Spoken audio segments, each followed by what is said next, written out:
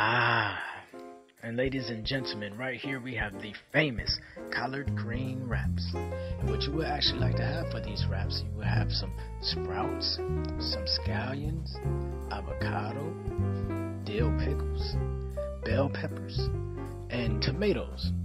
And for any of the meat, for the healthy eaters, for all my vegans, vegetarians, pescatarians, and macrobiotic eaters, we have some tofu, or you can add some tempeh, and you can add whatever type of sauce you would like, or whatever type of vegetables you would like for your own personal variations. And when you roll up the wrap, make sure you keep that tiny side up. Make sure you take care of the edges so that nothing falls out after you bite it. Make sure you fold up the middle so that nothing falls out once you actually cut and divide it into two actual pieces. And it will look almost like sushi. Voila! Beautiful veggie collard green wraps, baby. Bon appetit. Ready